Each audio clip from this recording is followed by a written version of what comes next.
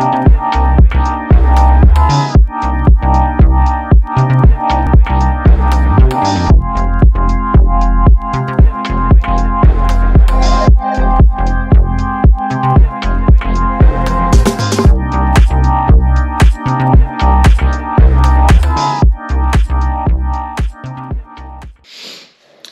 March, let me check, 29th. It's March 29th and I'm going to Japan in 3 days.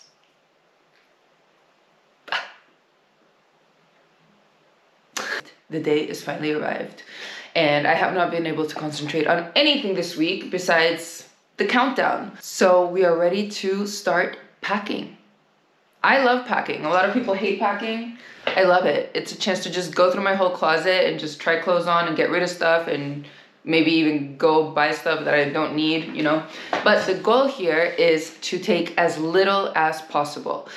We're traveling with Turkish Airlines, so we're doing a direct flight from Istanbul to Tokyo. And we actually have 2 suitcase allowance underneath each. The suitcase topic is always so frustrating because these days you have to pay like 100 euros to just bring an extra suitcase underneath. So I'm always struggling with that because I obviously never want to pay that. But now that I have this allowance, I don't want to bring a large suitcase and I actually want to travel with a backpack. So it's a little bit painful that I'm wasting this free allowance. But because we're going to be doing a trip where we're moving around so much, it's just that much more convenient. If we were only going to one city and staying in one hotel, I would definitely bring as many suitcases as I could because I also know that I'm going to be buying a lot of stuff. So keeping in mind that I also want to go shopping and go to thrift stores and buy some new stuff, I am trying to bring as little as possible. So the first step is what is going to be our travel bag, our travel suitcase. 6 months ago, I was going through security at the airport and this girl in front of me had this big yellow bag and I was already thinking about what I was gonna bring to Japan. And I asked her about it and she introduced me to Baboon to the Moon. They have these awesome, bright colored, waterproof bags and until now, whenever I travel with a backpack, I still have my Deuter backpack, which is 50 liters, and it's just your traditional long backpacker's bag, which I have used endlessly in my life. I don't know, I felt like I deserved an upgrade, and this Japan trip is just something so special to me, so I was like, okay, let's invest on a good bag that's gonna last me forever. So I bought this, and the reason I like this is because it's like a duffel bag that you open this way, and I can pack things like a normal suitcase instead of having to shove them down into a backpack. So you pack it like a duffel bag, but you wear it like a backpack. You see? Well, you get the point. So the goal is to put everything in here and nothing else. I've used this already a few times and I really like it. The only thing is that I wish it had like another zipper over here where I could just put my laptop. Because I don't really love shoving my laptop just in there with everything else. So that is the only thing that I could point out about this bag. But check out Baboon to the Moon. I also already ordered the yellow fanny pack, which I'm not gonna get in time for the trip, but they're just really cool. I really like them. All right, let's start packing.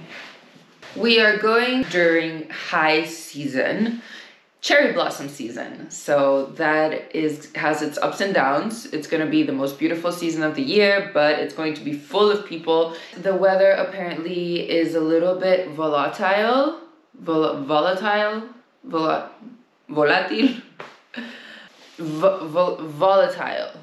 El clima está muy volátil. The weather is volatile. It's springtime, so it's like sometimes it gets hot, but then it gets cold again. So we have to pack for both.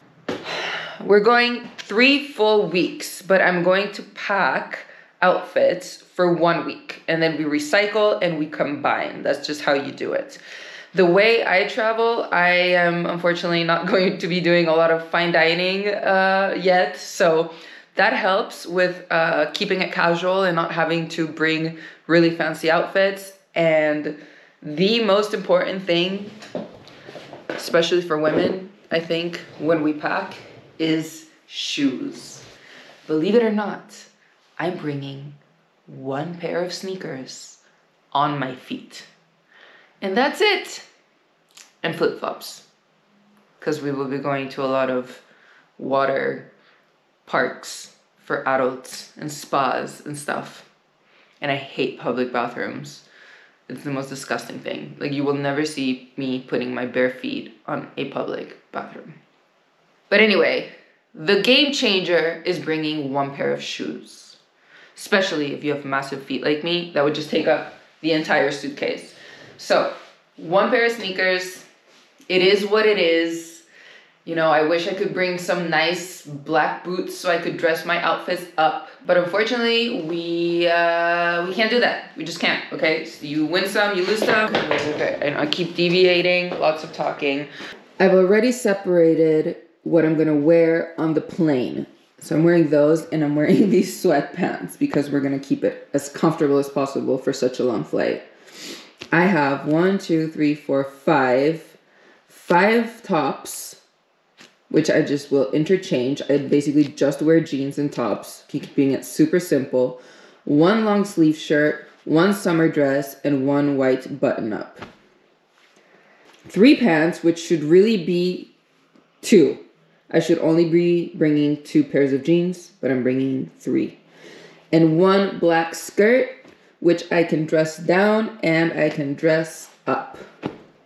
5 pairs of underwear, 5 pairs of socks, 2 pantyhose, 1 pajama, 1 swimsuit, and I'm actually bringing this long sleeve swim shirt because a lot of the adult baths will not let you in if you have tattoos. I have tiny little tattoos. I don't want to miss out on these awesome spas. So hopefully they will not ask me to remove my long sleeve shirt to inspect my tats. My tattoos. Let's talk jackets. This is always a difficult one when you're trying to travel light. After going around in circles over which jacket I was going to take, it always comes down to Uniqlo little compact size jacket. I don't know, it probably has a cool name. Basically, if we're thinking logically, if we're using our brain and not our hearts, it doesn't make sense for me to take anything else other than this.